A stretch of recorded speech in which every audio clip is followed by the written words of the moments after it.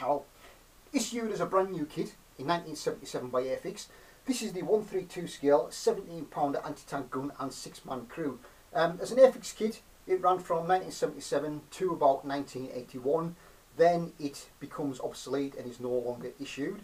In 2015, some 34 years later, Airfix reissue it as a brand new kit in the new red box, and the new kit box doesn't do kind of this box much justice. This box is dated 1980, but from 1977 to 1981, if you bought the kit back then, this is the box that you got, with the little triangular decal on the side saying plus 6-man gun crew in both English and French language.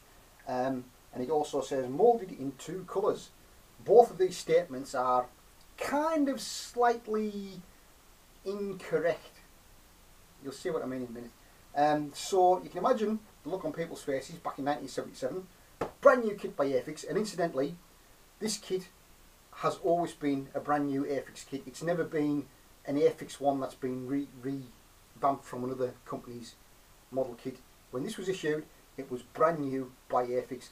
So you can imagine the look on people's faces in 1977. They sold this in the shops with a little sticker plus 6-man gun crew, and yeah, on the cover 1, 2, 3, 4, 5, 6-man gun crew. And what they did was, when they got it home, they opened the box, and inside they kind of went, well, there's this piece of plastic, whatever that's for, and in the box there's 2 sprues in green for the gun, but where's the gun crew?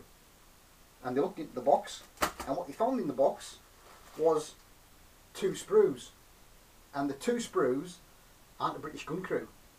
With the kit from 1977 to 1981, what you actually got with it was the 1974 issue of the British multi-pause British Infantry. That's what you got as the gun crew, and using the multi-pause set, you had to make your own gun crew. Now the kit, it kind of, I'll put this back together again, it kind of does a vanishing act in 1980-81. 30 odd years later, 2015, Airfix reissued the kit. Now with the 2015 issue of the kit, what you get with it as the gun crew is the 2005 reissue of the old Airfix British World War II Infantry multi-pause set. So you have to make your own gun crew out of it, because people buy this vintage kit to build up and they go, well, there's no gun crew in it, there's just the British multi-pause infantry. Yeah, that is correct to the kit. That's all you got with it. You didn't get a specially made gun crew with it. You got the Airfix multi-pause infantry, you had to make your own version of it. But as I say, it disappeared and then is reissued in 2015. Now it's marketed in the new Airfix red box, and it'll cost you about $19.95 as a brand new model kit. So if you're going to buy one, buy the 2015 onwards reissue. It's exactly the same kit, you get the same figures in it. The vintage one doesn't really retail for that much more. Now it sells for between £15 and £19 as a vintage kit. It is a really good model. The box art on this box is far better than the box art on the current new kit box, because the current new kit box, the box art doesn't do their model much justice at all. On the side of the box it says, the features of this highly detailed kit include a falling breech block, working trails and moving spades, elevating gun and traversing mount, plus a 6-man gun crew. It says that in both English and in French. So from 1977 to 1981, this is that issue of the Airfix 132 17 pounder anti-tank gun and its crew. So we'll take a look at this one. So the box, and this is the common box from 77 through to 81, and if you compare this box art with the current incarnation of the kit, it really is far superior. So the price on this one, when somebody bought it originally, was 99p, probably when it was obsolete and out of production. Sticker in front of the box, plus 6-man gun crew, moulded in 2 colours.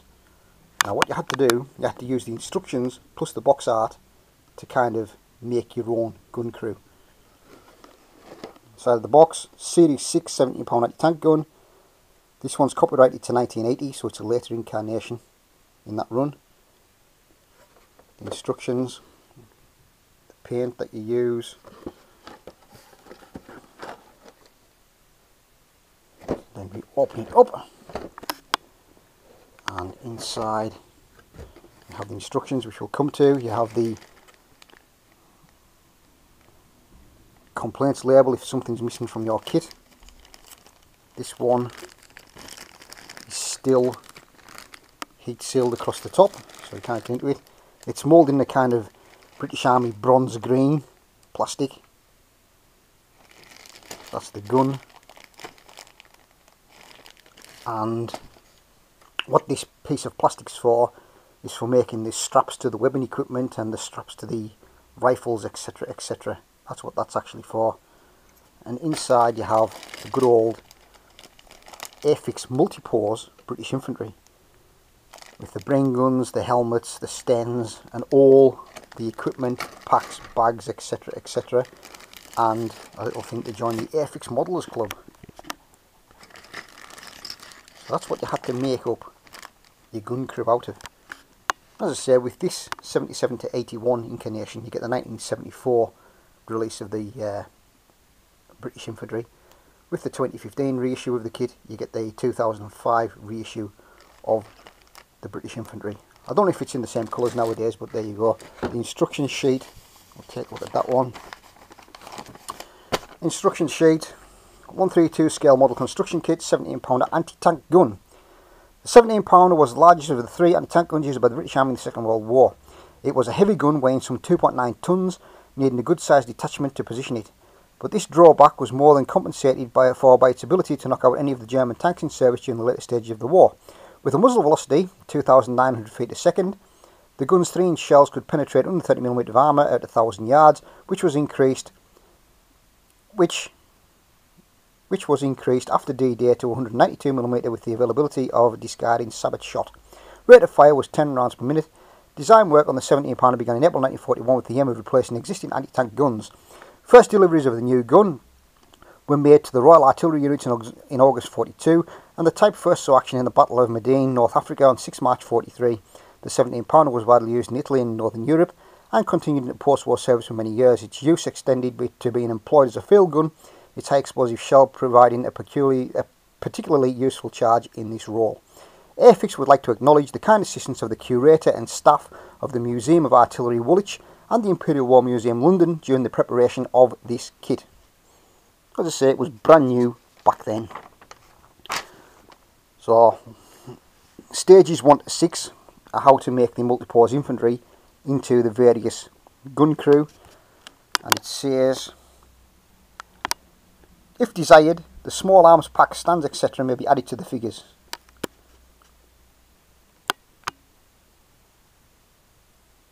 So the Airfix multi-pose, as you're aware, it's a separate torso, legs, hands, head, etc, etc. This is how to put them together to make a decent enough representation of a gun crew. 5 and 6, so that's the 6 gun crew members sorted out. Stage number 7, assembling sequence, the gun barrel, etc. So we have stage 8, 9, stage 10, 11, the sighting mechanism, 12, 13,